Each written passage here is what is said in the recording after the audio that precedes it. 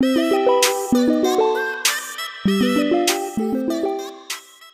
main motivation to take part of the technical path was actually because I believe this like old-fashioned craftsmanship and doing everything by hand, and I think we are living in a time when all these like computers are taking over, and I believe that everything has to start from craftsmanship and doing things by hand.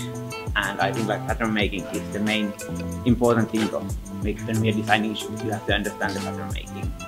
So that was like my main goal why I'm here. I think for me, like, because I've been studying like shoe design for 3 years now in Finland, so coming here to do the pattern making and understanding how specific the pattern making is, because I always thought like, I knew pattern making is important and it is a precise thing, but coming here I really understand the importance. Like every millimeter counts.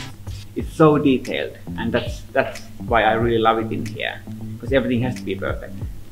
And that is like, I like to challenge myself. I like to do the best thing I can do. And I think in Arsutoria we are doing that. You have to get the best out of you when you're doing things.